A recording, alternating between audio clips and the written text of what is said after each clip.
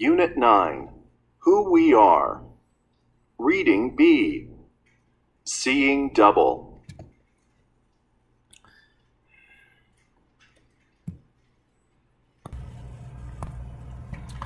(9-B는) Seeing Double이라는 제목이니까 두 개가 똑같은 걸 한꺼번에 본다는 의미에서 쌍둥이에 관련된 것을 배우게 될 것 같고, 단순히 쌍둥이에 대한 것을 배운다기보다 정말 사람의 성격이나 신체적인 것이 선천성에 더 가깝냐 후천성에 더 가깝냐를 탐구하는 시간이 될 것 같아요. 선천성을 영어로 가끔씩 이렇게 부르고 후천성을 이렇게 부르는 경향이 있습니다. 네이처는 말 그대로 자연이라는 뜻이니까 자연적으로 타고나는 본성을 말하고, 널처라는 말은 원래 널스라는 이제 간호사라는 단어를 떠올려 보면 누가 돌봐줘서 환경적인 요인 때문에 바뀌는 후천적인 결과를 가리켜서 널처라고 합니다. 네이처와 너처는 발음도 비슷해서 선천성과 후천성이라는 표현으로 굉장히 잘 쓰는 표현이니까 기억하시면 될 것 같아요. 먼저 단어를 좀 살펴보면, identical twin의 identical은 똑같다라는 뜻이고, identical twin은 일란성 쌍둥이라는 뜻입니다. 그 다음에 진이란 말은 유전자죠. 유전자는 결국 선천성하고 관련이 있는 단어이고요. in common은 공통점이 있다. influence는 영향을 준다.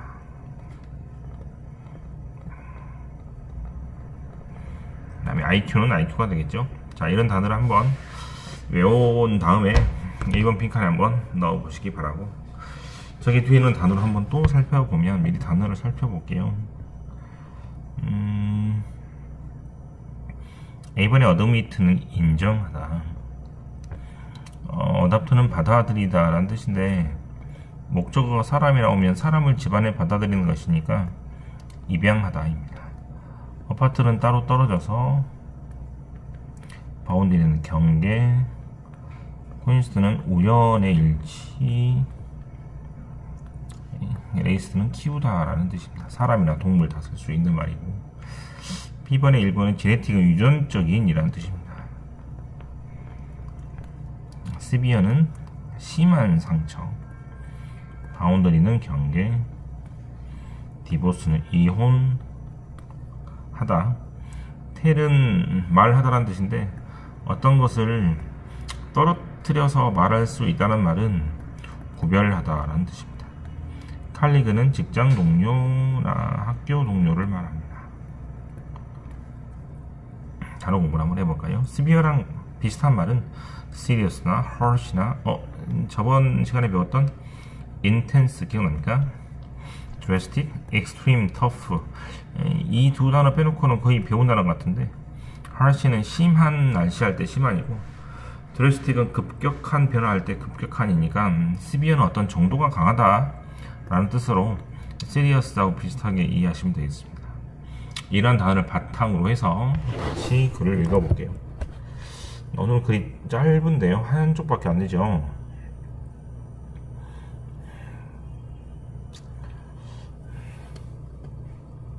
Gene Theory. 유전자 이론입니다. Many scientists once believed that. 자, 대니아가 중요하다고 한 거 기억납니까? 저번 시간에 했었죠? 대시 여기서부터 여기까지나 되네요.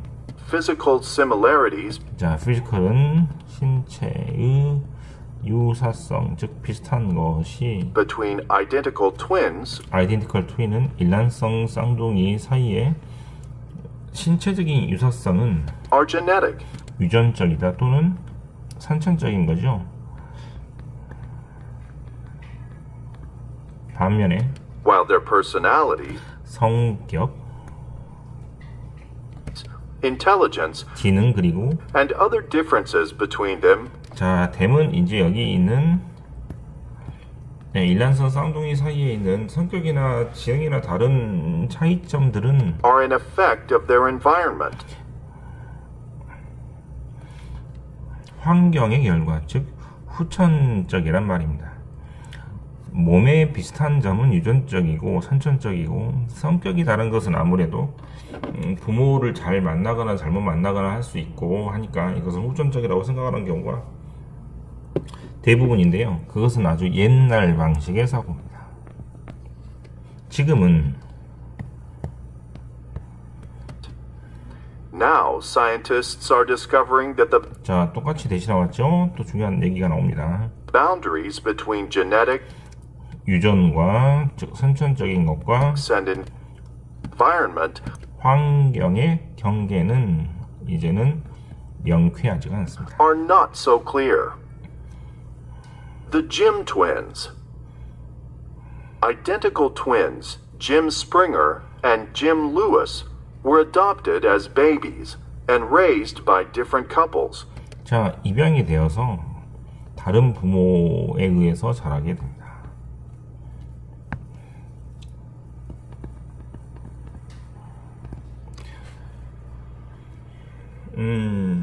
이 두 사람은 선천적으로는 일란성 쌍둥이지만 후천적으로는 다른 환경에서 자랐기 때문에 굉장히 좋은 연구 대상이 될 수 있는데요. When the Jims finally met at age 39, 39살에 만나게 되면 they discovered they had plenty in common. 인커먼은 저번에 했지만 아까 말했죠. 공통점이 있습니다. 플랜티라는 것은 얼라, 즉 많다는 뜻이므로 헤어지고 나서 39살에 만났을 때 공통점이 많이 있다는 걸 발견했는데 첫 번째 공통점은요. Both were 6 feet tall, 키가 똑같고 180 pounds. 몸무게도 똑같고 They had the same smile and the same voice. 목소리와 웃음소리도 똑같고 When psychologist Thomas Bouchard Jr.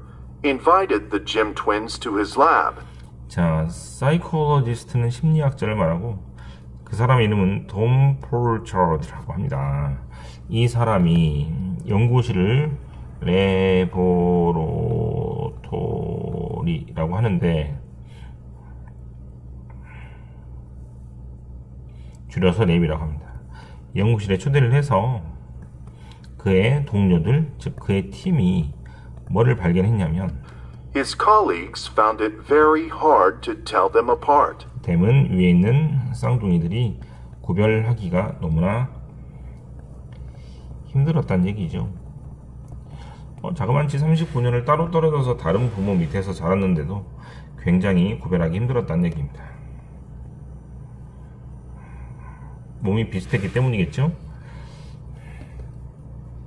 But the similarities similar한 말이 비슷하다는 뜻이니까 similarity라고 하면 유사성이 didn't stop at the physical.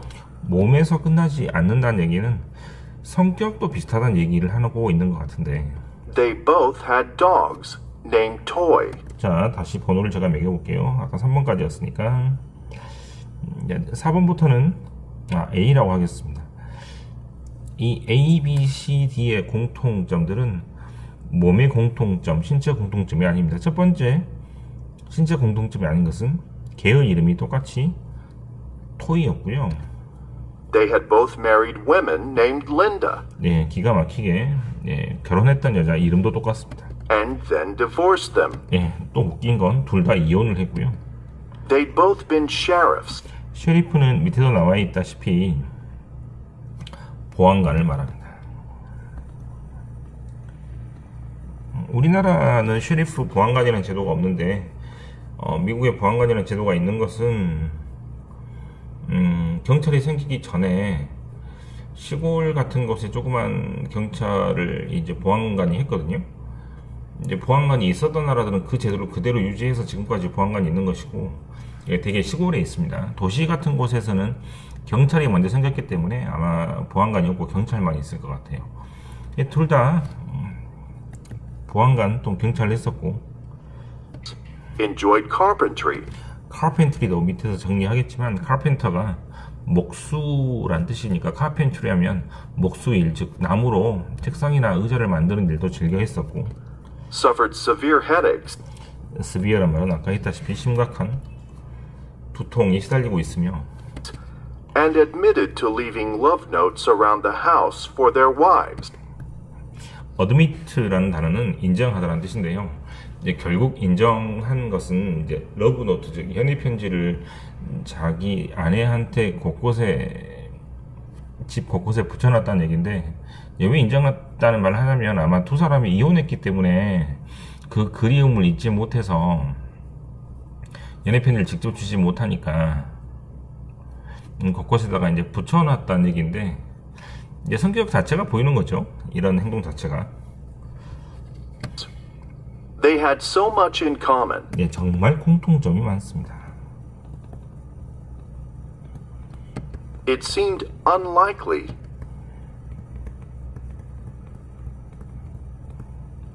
likely란 말은 뭐뭐 할 것 같다는 가능성을 나타내는 말이기 때문에 뭐뭐 할 것 같지 않습니다. 어떤 것들이 These were just coincidences. 이러한 공통점들이 우연의 일치같이 보이지는 않습니다. 예, 정말 조금 많이 놀라울 정도로 많이 비슷하죠. Genetics and intelligence. 네, 유전과 지능입니다. 지능이란 것은 어찌 보면 이제 좋은 선생님과 좋은 학원을 다녀야 머리가 똑똑해진다라고 생각하기 편한데, 이런 것들이 어떤 식으로 조사 결과가 밝혀졌는지 한번 다시 읽어보면요. The Jim twins were just one of 137 sets of separated twins Bouchard tested. separated란 말이 이제 분리란 뜻이니까 이때는 헤어졌다라고 하면 좋겠죠. 헤어진 137명의 세트, 즉 쌍둥이들 중에 한 팀일 뿐입니다. 다른 조사 결과 역시 136건이나 있는 것이죠. When they compared the twins' IQ scores, 굉장히 많은 사람들의 IQ를 비교해 보니, Bouchard and his team reached. 자, 팀을 제가 이렇게 바꿔보면 좋겠죠. 칼리그스 단어를 복습을 했습니다. 동료들이 A surprising conclusion. 굉장히 놀라운 결론에 도달했는데요. They concluded that 자, 결론 짓다라는 단어보다 훨씬 중요한 것은 that 이하에 나오는 내용이라고 그랬죠. that 이하에 나오는 내용을 살펴보면 intelligence was mostly connected to genetics rather than to training or education. 지능이란 것이 가장 많이 관련되어 있는 것은 유전적인 요인이라고 합니다. 무엇보다도 훈련이나 교육이죠. 머리가 타고난다는 얘기를 하고 있는 것 같죠? 네. 선생님을 만나거나 또는 뭐 좋은 학교를 다니거나 그런 것보다도 더 중요한 것은 뭐 타고난 머리가 더 많은 영향을 끼친다라는 것입니다. It seemed 뭐처럼 보이냐면 the differences in family and environment had little effect.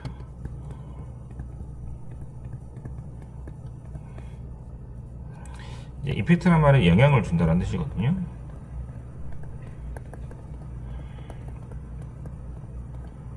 네, 그리고 이제 little이라는 단어 앞에 어가 없으면 거의 없다는 뜻이기 때문에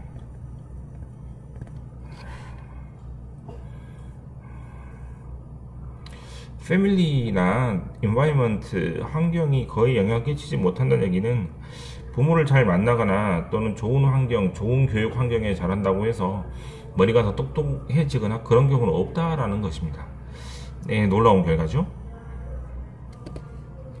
However, genes can't control everything. however는 하지만이란 뜻이니까 절대적으로 유전자가 모든 것은 영향을 끼치지 못한다는 얘기를 할 것입니다. Argues geneticist Danielle Reed, who also studies twins.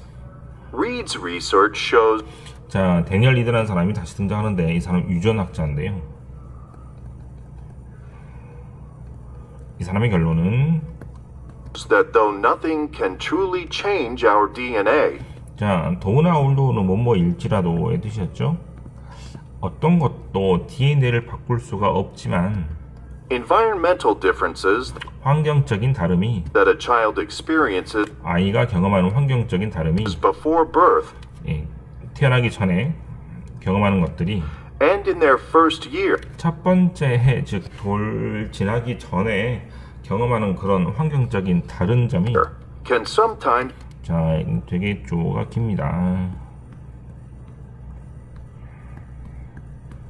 affect the way the DNA behaves. 자, 지금 영향을 준단 말이 계속 나오고 있습니다. 제가 한번 이제 정리를 하면 좋겠고요. 그래서 여기 문장은 DNA가 모든 것을 조절할 수 없을지라도 환경적인 다름이 특히 아이가 태어나기 전과 태어나기 직후에 생긴 환경적인 다름이 DNA가 어떻게 작용할지 영향을 준다라는 얘기고요. Even identical twins 심지어 쌍둥이도 into very different people. 다른 사람으로 만들 수 있다는 얘기입니다. 지금 이 사람이 하는 것은 DNA가 절대적일 수는 없지만 첫 번째와 그 태어나기 전에 아이가 경험했던 환경이 DNA가 나중에 어떻게 작용할지 결정 지을 수도 있고 sometimes가 그랬죠. 거의 이제 100%는 아닙니다만 그리고 일란성 쌍둥이도 다른 사람으로 만들 수도 있다는 얘기입니다. What I like to say is that Mother Nature는 대자연이라고 부르는 단어인데요. 대자연이 writes some things in pencil 펜슬로 연필로 쓸 수도 있고 펜으로 쓸 수도 있거든요. and some things in pen, she explains. 예, 데니엘 리드는 여자였던 것 같습니다. 이 여자분이 좋아하는 말이 바로 대자연은 어떤 것을 쓸 때 연필로도 쓰고 펜으로도 쓰는데 펜으로 쓰는 건 Things written in pen you can't change.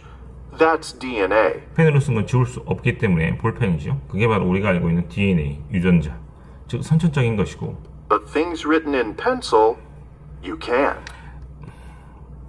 연필로 쓴 것은 지울 수가 있기 때문에 그것은 환경적인 요인이므로 그 두 가지 요인이 얼마든지 왔다 갔다 하면서 작용을 한다는 얘기입니다.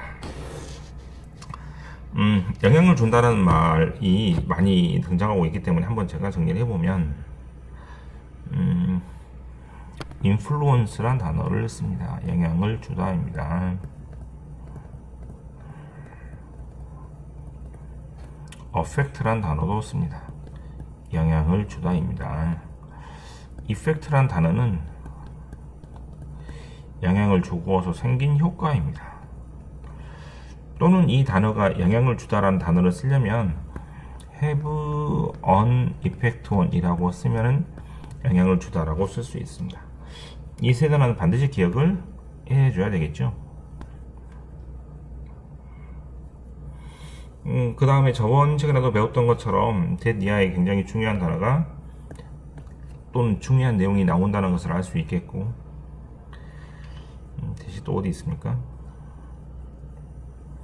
네, 이렇게 that이 있고 또 이렇게 that이 있었죠. 예, that이 나오면 어쨌거나 that 다음에 중요한 내용이 나올 수밖에 없으니 that 이하를 잘 해석하는 게 되게 중요한 것이고 그 다음에 반복적으로 나타난 구문이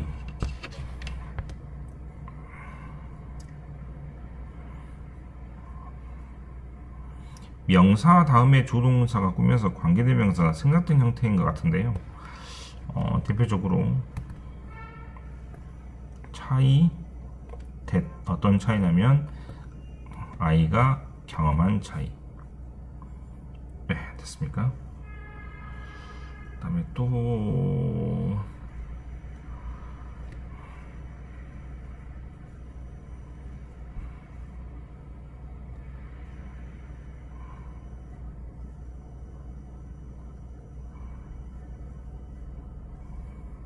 그 다음은 저도 기억이 나는 것도 같은데 잘 안 보이네요.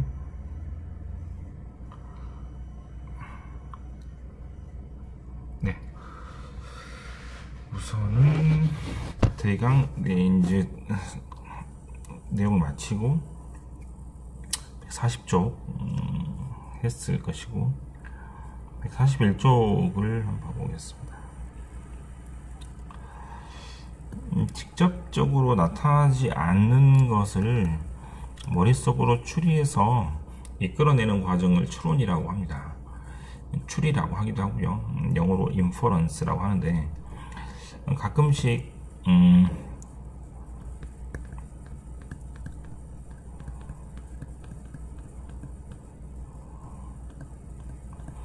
줄과 줄 사이의 빈 공간을 읽어라 라는 표현이 있는데 우리나라 말로도 행간을 읽어라 라고 하거든요. 없는 말을 억지로 머릿속에서 집어넣어 가지고 이 사이에 어떤 일이 일어났겠구나 라는 것을 유추해서 알아낼 수 있는 능력이 되게 필요하고, 그것이 이제 어찌 보면 이제 깊은 내용을 알아낼 수 있는 방법 중에 하나인데, 이것을 오늘 연습해 보는 걸로 하겠습니다. 자, 다시 패러그래프 두 번째, 세 번째를 읽고 139쪽에 아래의 문장을 보시고 이 문장이 사실인지 추론할 수 있는지 없는지 보시면 됩니다. 두 사람이 개를 좋아했을까요? 아까 개의 이름이 뭐였죠? 토이였습니까? 이름을 장난감이라고 붙이고 두 사람이 개를 키운 것을 보면 좋아했다는 것을 알 수 있겠죠. 이런 식으로 1, 2, 3, 4, 5를 한번 추측해 보시면 되겠습니다. 자, B번으로 가서 볼초이 스터디 첫 번째 심리학자였죠. 첫 번째 심리학자 연구에서 어떤 결과가 있었고, 두 번째 데니얼 리드라는 유전학자의 실험 결과에서 어떤 것들이 여러분들이 동의할 수 있는지 없는지를 추론을 통해서 골라보시면 되겠습니다. 네, 142쪽까지 풀어오시고 다시 한번 들어보면서 마칠게요. 깨끗한 종이를 한번 펴보겠습니다.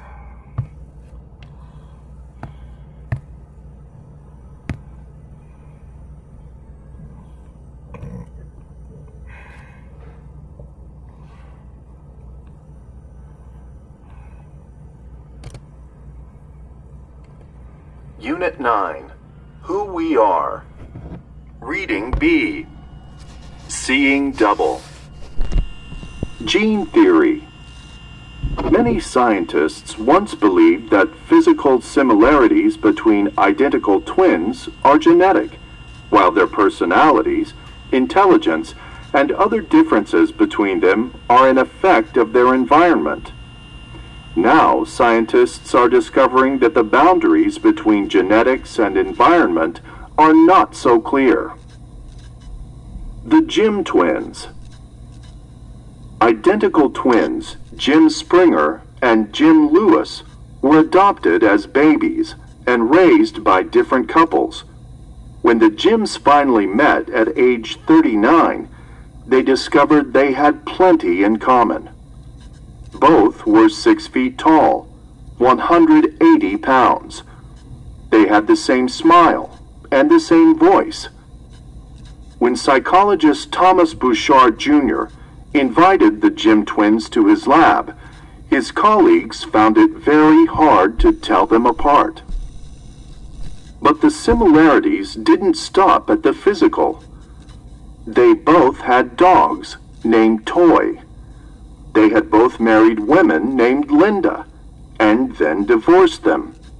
They'd both been sheriffs, enjoyed carpentry, suffered severe headaches, and admitted to leaving love notes around the house for their wives. They had so much in common, it seemed unlikely these were just coincidences. Genetics and intelligence. The Jim twins were just one of 137 sets of separated twins Bouchard tested. When they compared the twins' IQ scores, Bouchard and his team reached a surprising conclusion. They concluded that intelligence was mostly connected to genetics rather than to training or education. It seemed the differences in family and environment had little effect. However, genes can't control everything, argues geneticist Danielle Reed, who also studies twins. Reed's research shows that though nothing can truly change our DNA, environmental differences that a child experiences before birth and in their first year can sometimes affect the way the DNA behaves, making even identical twins into very different people.